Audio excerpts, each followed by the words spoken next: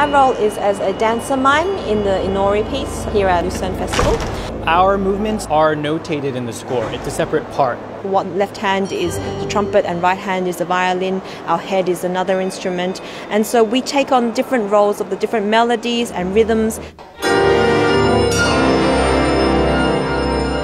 This is all from memory.